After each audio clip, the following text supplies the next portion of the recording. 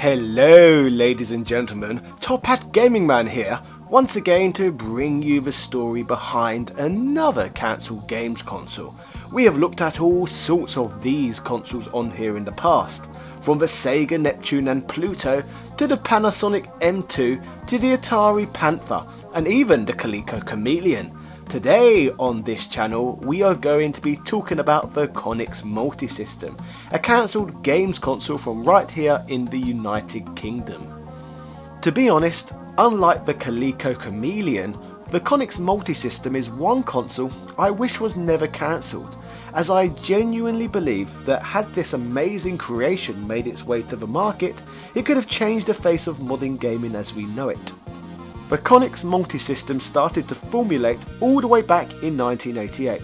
It was initially going to just be a peripheral design based off the back of the little Welsh company's success with their range of joysticks. The device was initially worked on under the codename Slipstream. The multisystem appeared to look somewhat like a dashboard cum controller, which could be customised with a steering wheel, a flight stick and motorbike handles. It was a feat which was going to be so impressive, it was even going to include the arcade delight known as force feedback, which at that point was pretty much unheard of within home gaming. Very impressive, eh? The company director, Wyn Holloway, however, had much bigger plans in mind. He turned to their sister company, Creative Devices, who specialised in computer hardware, with his own fantastic plan. He wanted to design the most impressive gaming system possible, with all the bells and whistles of the modern arcade gaming experience, to be played in a home environment. The point was to create a much more immersive and interactive way to play games in the home than what we'd ever seen before. Wyn and Konix as a company actually had no experience in the gaming market. Apart from their joysticks, they were complete novices. Yet they had a dream, and were lucky enough to stumble into the best possible team in an attempt to make this pipe dream a reality. It was around this time that he made connections to another little British group of developers, who we have discussed before on this channel, called Flare. Woo. Flare, fresh on the market after their separation from Sinclair Research, were out on the town looking for the new project to work on. These team members were extremely hot property, with success stories under their belts such as the ZX81 and the ZX Spectrum itself, and were out and about showing off their latest fantastic creation, the Flare 1, which I'll go into more detail about later. Now bringing the focus back to Wyn Holloway, this man seemed to have all sorts of ideas falling out of his bum bum.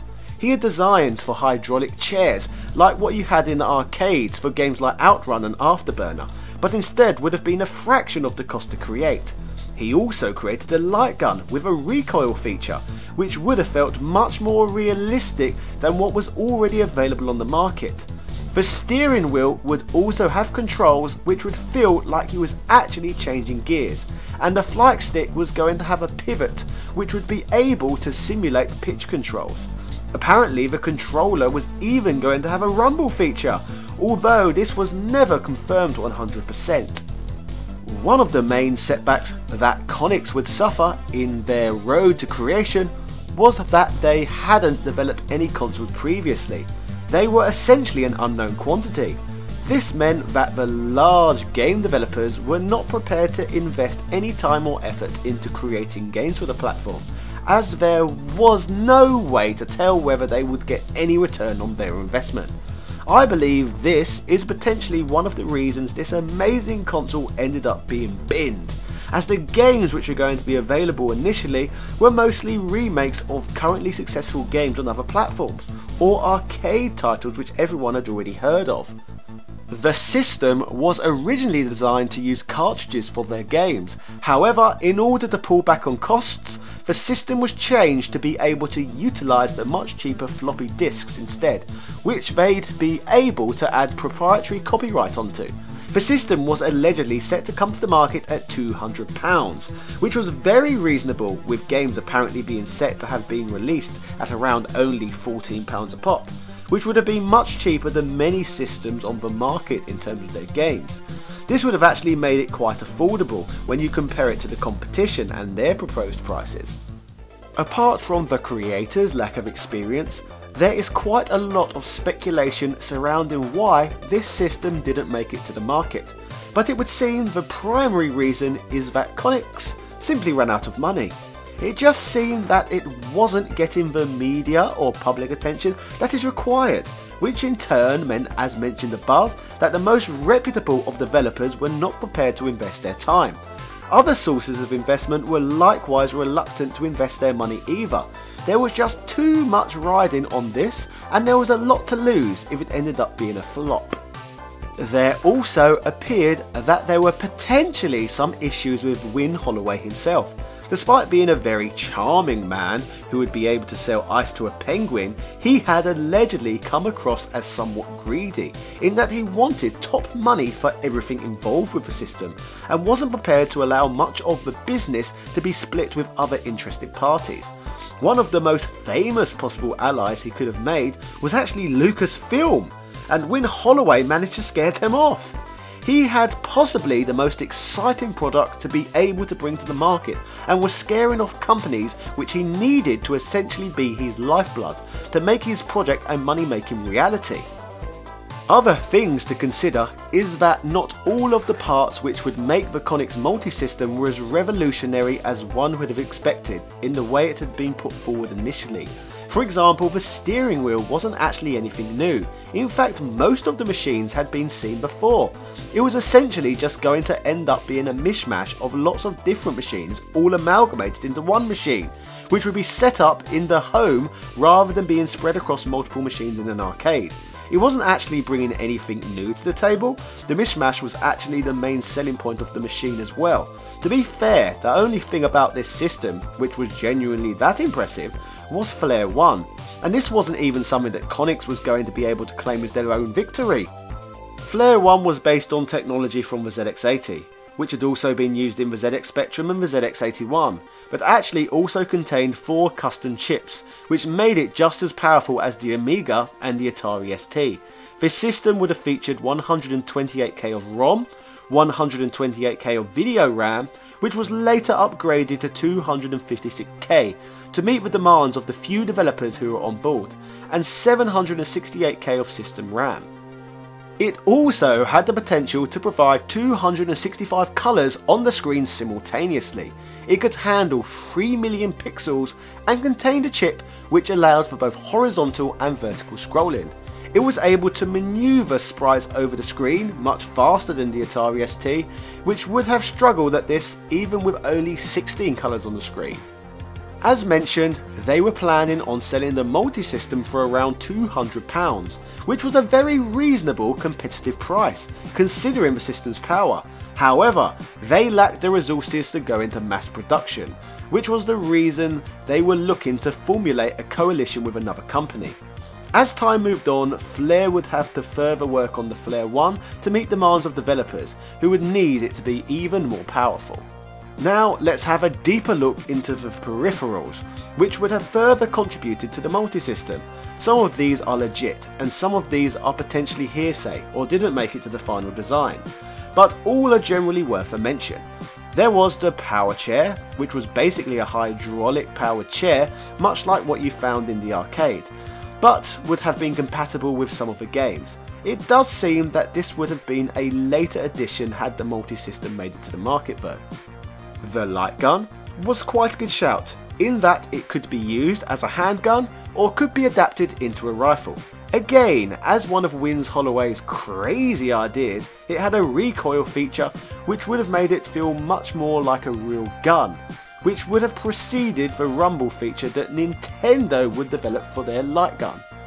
Foot pedals were available to add, with a brake and an accelerator. However, despite the capability of using the controller to change gears, there wasn't a clutch feature, which would have made this stand out more from its arcade equivalents. Now, stepping into the realms of the ColecoVision, Acetronic and Intellivision, the system would have also included a number pad controller. No one likes the number pads, and I don't really get why this amazing piece of kit would have needed one, but oh well, it did. I suppose at least this was many years before the Atari Jaguar made the same mistake too with one of these strange controllers. For more basic games, a joystick was going to be included with the bundle. as was a keyboard which indicated the multisystem could be somewhat used as a home computer. Really? And for the last few bonkers editions, we would have had a skiing simulator, rowing machine and an exercise bike. Honestly, Wyn Holloway must have been one of those geniuses the world wasn't quite ready for. I bet Mr. Holloway, with his peripheral fetish, would have loved the Nintendo Wii many years later. Whilst, as reported previously in this video, the system never made it to the market. However, in the world of the information superhighway, that never stopped an unreleased Konix Multisystem game being exposed to the planet in 2012. The game was an unfinished Konix version of Attack of the Mutant Camels by British developer Jeff Minter, the man who gave Tempest 2000 to the world. The Konix Multisystem was scheduled for release all the way back in 1990, so it is mind-boggling to think that no one got to sample the game all the way until another 22 years later in 2012. If you fancy trying this game out for yourself, you need to download an emulator known as Slipstream, which was the original development name for the multisystem. In the year of 1990, the release date for the platform shifted from May to August to October. A magazine known as The Games Machine reported on the scale of the problems the company was suffering. Apparently, employees of Konix's paychecks were bouncing and employees hadn't been paid, so software development quickly grinded to a halt as a result. Due to these issues, Konix sold the rights to their successful joystick range to Spectravision in an attempt to save their company. Joysticks previously had always been the goose that lay the golden eggs for Konix, so without that, the company had lost its main revenue stream. Whilst reportedly there was a big demand for the system in terms of gamers who actually wanted to buy the upcoming product, Konix's lack of finances ultimately led to the system's demise. If only they could have just started a Kickstarter campaign to finance this mess, eh ladies and gentlemen? I'm sure that would have turned out great. Conspiracy theorists, including Holloway himself, claimed that other major international competitors threw spanners in the works in order to make sure his system never made it to the market. Apparently, these international competitors leaned on Konix's suppliers and financiers to prevent the project reaching the market. This wouldn't be the first story we have heard about gaming companies playing it dirty during the 1980s. Whilst 1990 was the end for the Konix Multisystem, Flare Technology on the other hand went to work on their new project, the Flare 2, which was eventually procured by Atari, which formed the basis for the Atari Jaguar. So in a way, I guess the Konix Multisystem is the Atari Jaguar's dad. The Flare 1 technology itself was purchased by Belfruit, a gambling fruit machine manufacturer, which they went on to use in their quiz machines. Most interesting of all though, in regards to the legacy and influence of the Konix Multisystem, is that the design itself was later released as a simple and inexpensive PC games controller, without obviously any of the special internal hardware included. This version of the device was released independently by a company from China, and the device was released as the MCS Super MS200E Multisystem, which is a bit of a mouthful if I do so say myself. Or I say so myself if that makes sense.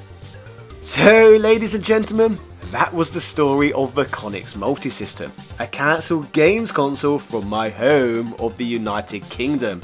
Which cancelled console would you like me to talk about in depth on this channel in the future? If you are new here and enjoyed this jolly video, do not forget to like, comment and subscribe, and most importantly of all, hit the notification bell to get obscure in-depth content like this straight to your phone every single week. Yeah! Finally, my channel Top Hat Gaming Man is partly funded from the fantastic support and donations I receive from my lovely Patreon benefactors. So shout outs to Carl Johnson, Shizuka Kobayashi, Richard Clark, Michael Keneally, Greg Hooper, Harold Webb, Since Spacies, Kevin Fahili, David Mountford, Andrew Bazansky, Edward O'Reilly, Peter Dawn, Retail Archaeology, Tom Elliott, Mark S. Hines, and all of my other patrons. I would really struggle to make these videos without your kindness.